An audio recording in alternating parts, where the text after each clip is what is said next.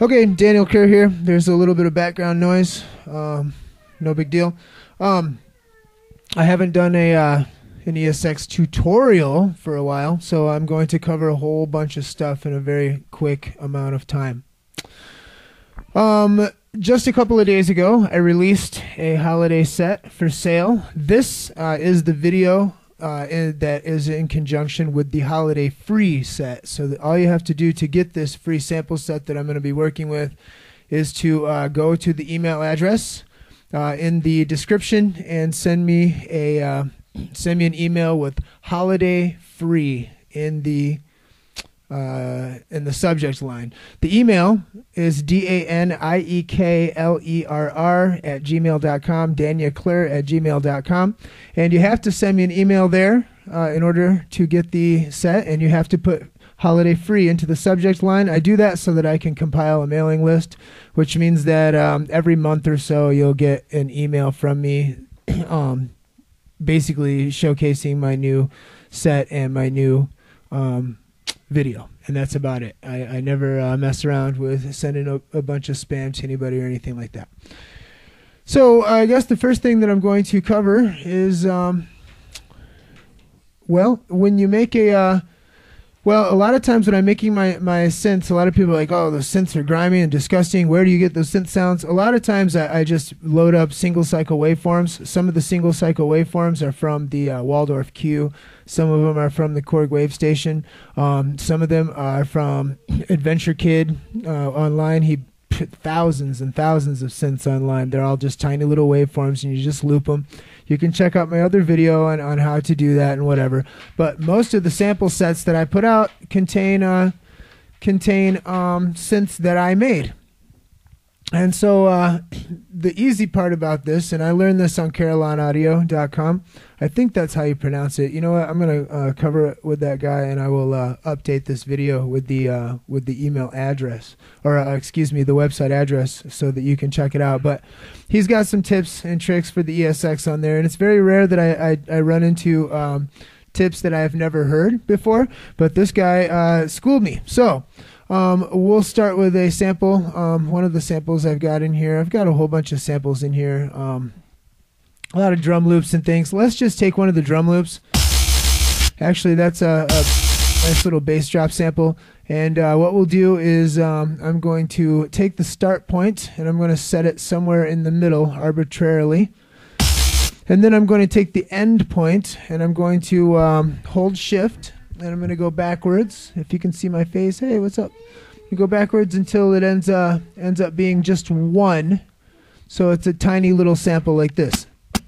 Okay, by looking at it, I can see that the actual sample is now 1,024 pieces long. I don't know how they actually size up the increments in the ESX. I think they might be bits. I'm not sure. But now it couldn't be bits because that would be a megabyte. But regardless, it's 1,024 increments. Any sample, and this is something I learned from that website, any sample that is 675, any sample that's 675 ESX increments long, when looped, will be tuned to C. So that's incredible. I set it down to 675. I go to loop stat, go back to 0, and off screen, I have my PSR 36.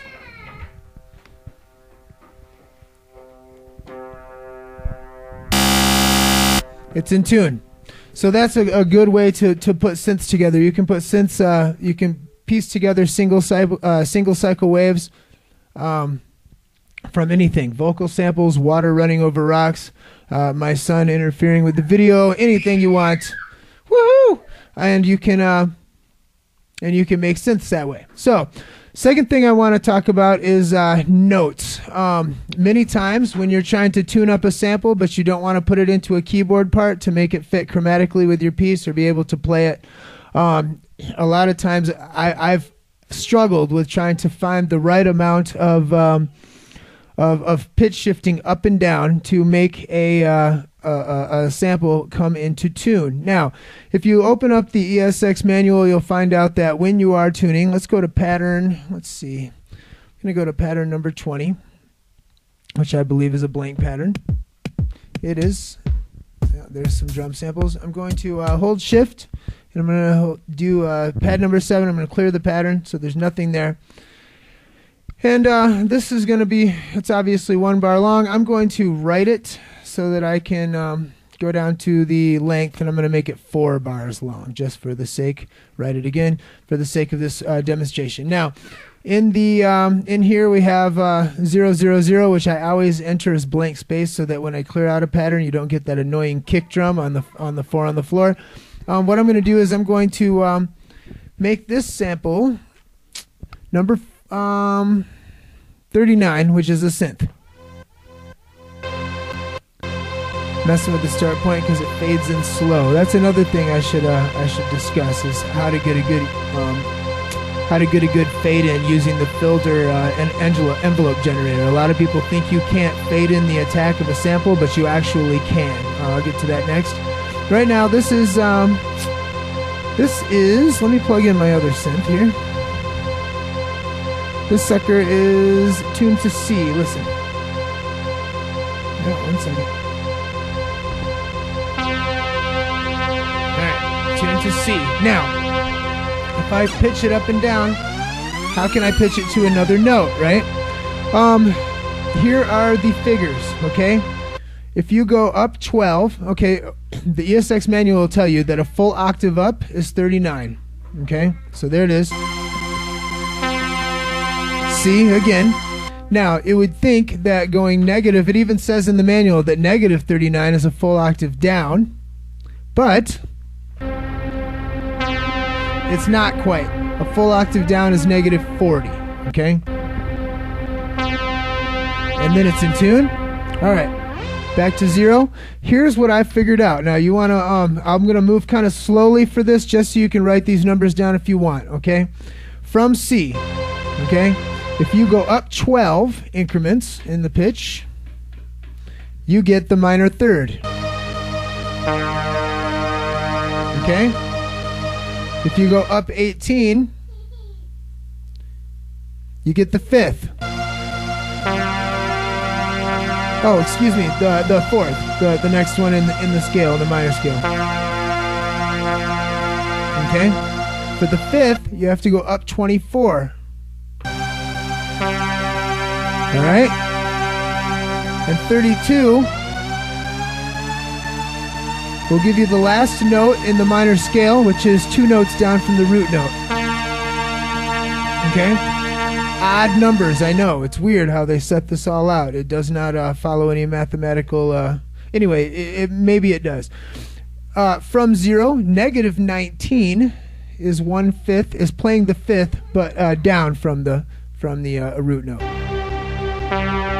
Okay? And negative 31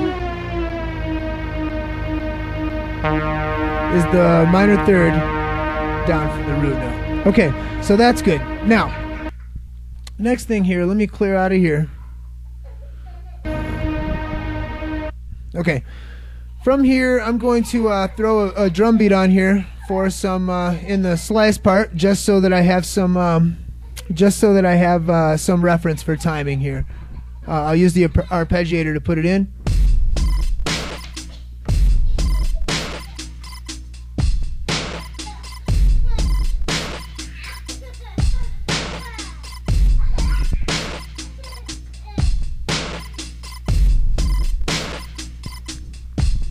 Okay, so there's the, I'm going to add some compression to that, because that's how I get my slice samples to pop. Okay, so there I have some timing. What I'm going to do next is I'm going to show you how to liven up a synth sample. A lot of these single cycle waves, they sound just a tad dry when you're playing them, and sometimes you can do some filter automation or use the LFOs to sweeten them up, and I'm going to show a couple of ways of doing that. So I guess for starters, we'll keep everything in C minor. Keyboard part 2, I will load up a synth wave, and I'll make a long envelope tail. So okay, not a very interesting sample. But here we go. I'm going to play a little piece here. I'm going to put the mic down for a second.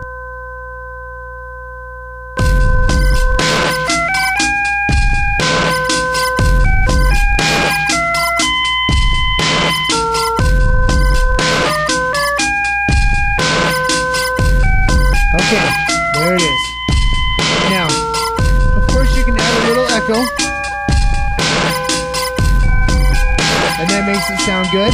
But before that, check it out. If you go over here to the pitch modulation, it's on pitch, and it's already at on a triangle wave, right? Which is their like sine or something. If you go down to slope, right, the last one in the modulation type, the waveforms, and you turn it up to a fast speed, you can listen, mess with the pitch a little bit, and record it as a motion sequence. Here, listen.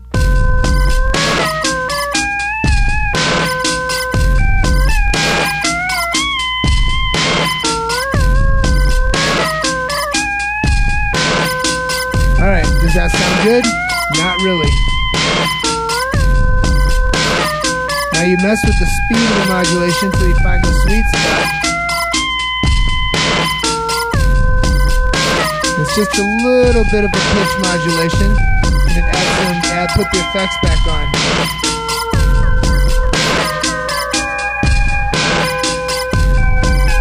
Now that sounds beautiful, and of course there's always filters.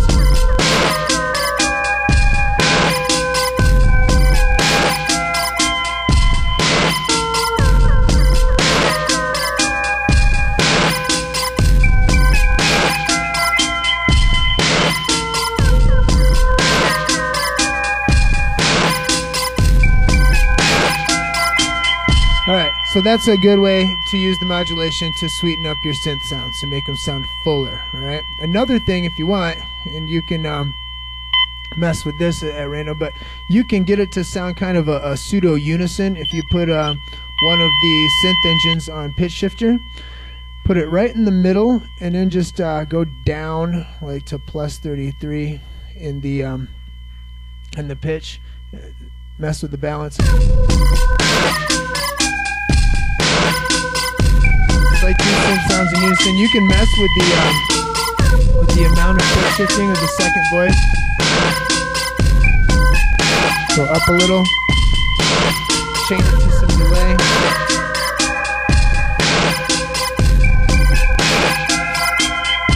Okay, now the next thing I'm going to mess with is I'm going to show you how to do use the pitch shift for use the stretch parts and pitch shifting. Actually, not pitch shifting. I'm going to show you how to use the stretch parts to lock in grooves with your thing. Right now, I've got with your current project. Now, right now, I have. I guess I have to explain that a little better. In number 20, I've got this little sequence going. I'm just going to save it here, and then I'll go into my samples, and I'll find where I've recorded some basically bass drops that I've created or messed with on the in Ableton Live. Now check this out.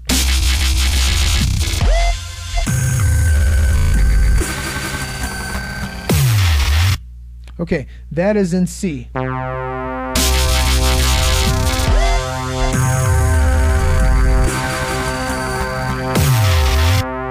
Okay, so it's going to match into my project perfectly. However, if I go back to the patterns and I go to number 1, you'll see that I have a pattern here. The first pattern and 1 through 4 are in F minor. Okay.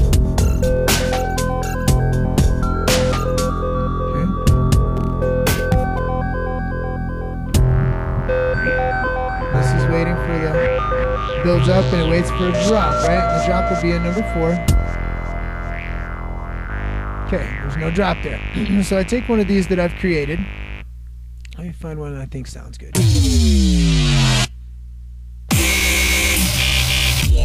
Okay, number 2 sounds good. It's in C, as you can hear.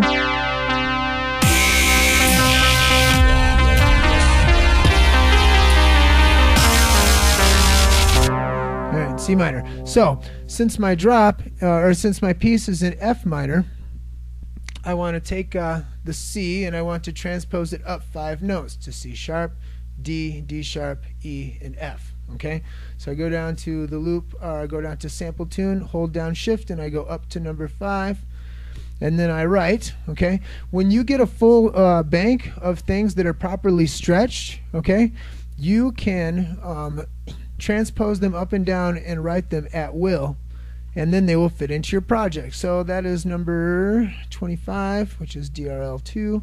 If I go to the sequence in my stretch 1, I will go to number 25 and I'll audition. Okay, and I'll put it in here.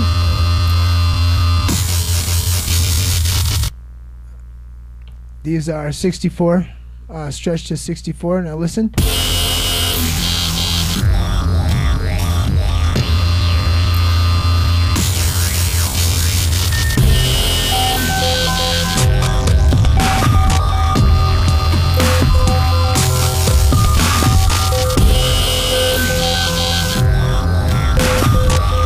Now it fits.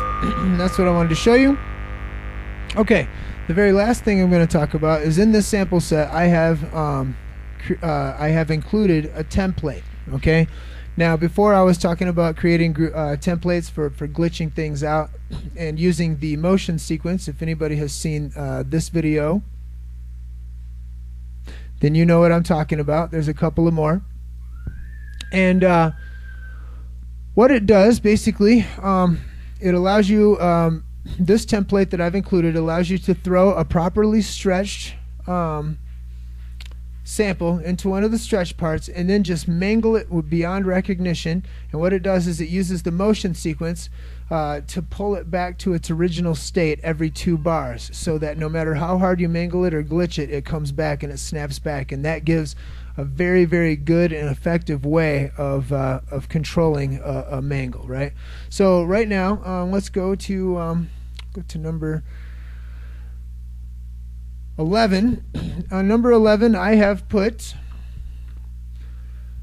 the drop loops into a stretch part. Now listen to this.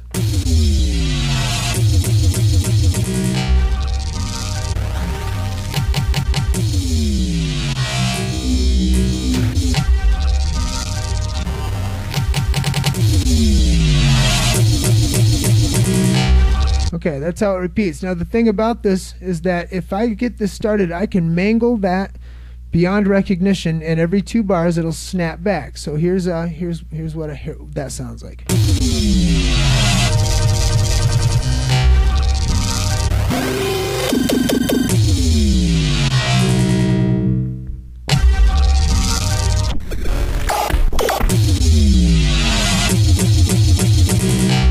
Okay.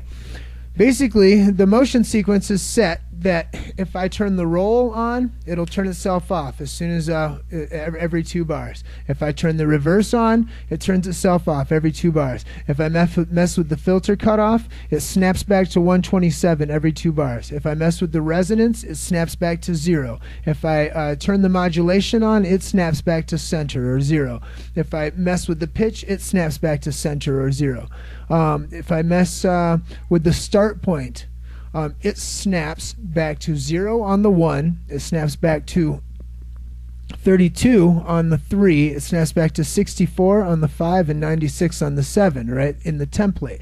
Now, in this, I am using samples that are only 64 increments long, stretched to 64, so there's a little bit of augmentation that needs to be done here. On the 1, it snaps back to 0. On the 2, it snaps back to 64, which is half of a 64 stretch sample. Does that make sense? On number 5, it snaps back to 0 again, and on 7, it snaps to 64 again. That's because it's repeating. When those samples are shorter, 64, 32, and 96 falls in a different place in them. Otherwise, there would be some repeating. I don't know if that makes any sense, but another thing I've done with this is in the motion sequence, if you look at the effects, I have on effect number 1, the decimator with some motion sequencing. Number 2, I have the flanger. Then the flanger is like a, I've got the timing of the flanger way low, and I've got the depth pretty high. So it kind of weirds it out a little. Number 3, I have the short delay, sounding almost like a robot or vocoder. And what it does is the motion sequence kind of jumps through the effects as the sequence progresses. That's for resampling purposes. Another thing that this is designed for is I have 5 of these drop loops, actually 6 if you count a different one that kind of falls into the category in the sample set. And you can, in real time, while you're in part edit, skip through these different samples in the same spot. Watch what I mean.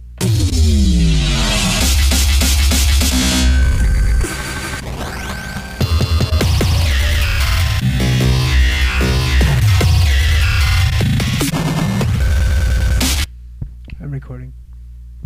Anyway, so the next thing that's going on here is I'm going to show you how to use all of these things to resample a little bit. I'm going to put the microphone down and we're going to recreate hush, my dog.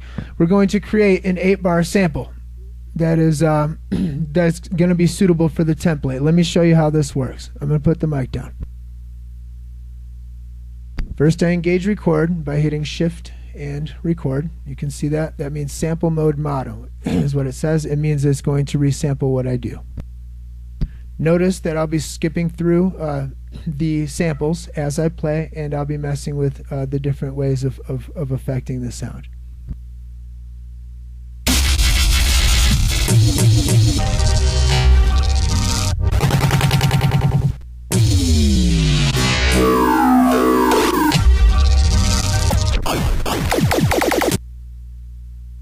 Okay, now I have a sample. If I go to the samples, I can listen to it.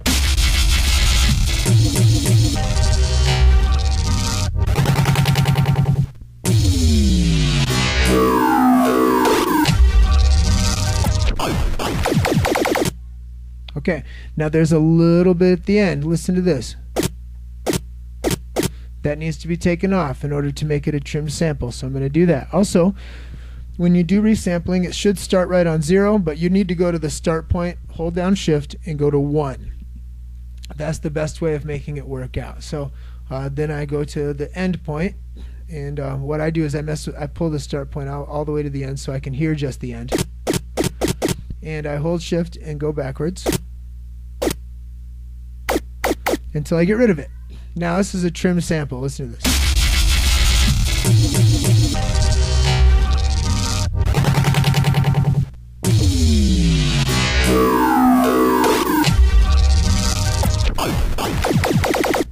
Okay, now shift and 12 will truncate that, and shift and 11 will normalize it, which will actually add the 12 decibels.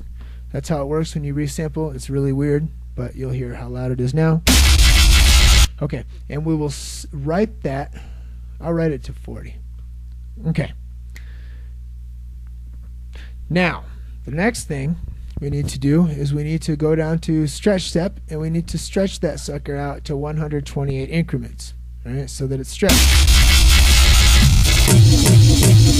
That's obviously going to be slower because the internal tempo when you're in sample mode is always 120. I don't really know why that is. Actually, I've been able to tap it out and make it different. But so now sample number 40 is saved. It's written. It's stretched. It's blown up. Okay, so I'll go back to my pattern, 11, and I'll go back to my earlier pattern, which I had, number 20, right? And number 20 is that's that sequence I made a little while ago. It's saved. I'll go down to length, and I'll make it number 8. Okay, 8 length, and save it again. Now, basically, what it did is it took the sequence that I made, and it doubled it. So now in the stretch part, I got the stretch part. There's no sample. I don't want to put a sample there yet. I want to go shift and 3, which is copy part, and I want to go to D64, which is where I've kept the template in that slot. Okay, it's important. Pay attention. Okay, hit that, and now I've got that template here. Motion sequence is on. Then I insert my sample, number 40. All right, and then I trigger it here. Every 2 bars, I trigger it. Remember that? So now when I play it, it should, with the motion sequence, play as I recorded it. Here, let me just solo it.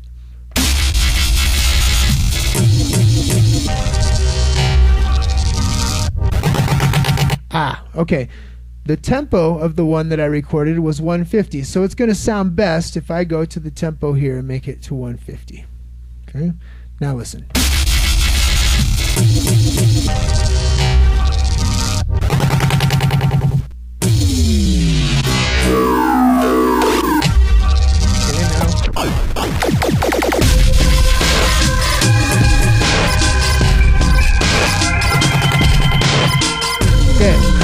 Going to now mangle this thing. I'm going to put the microphone down so I can play.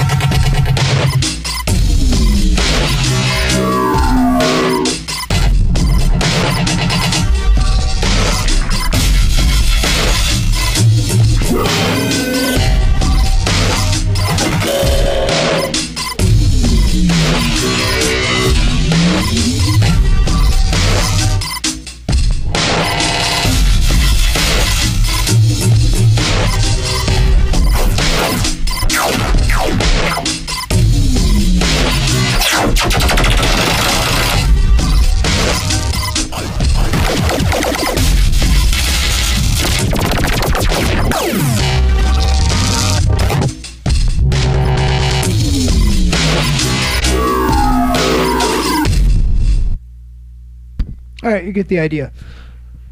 Anyway, yeah, I'm going to end. I'm not going to play all the sequences that I've included in the sample set, but I am going to tell you once again that if you send me an email at DANIEKLERR, daniaclerr@gmail.com with holiday free in the subject line, I will send you a copy of the sample set, including the sequences and the template. I'm just going to end with what I think is one of the best sequences on the set. Have a good day.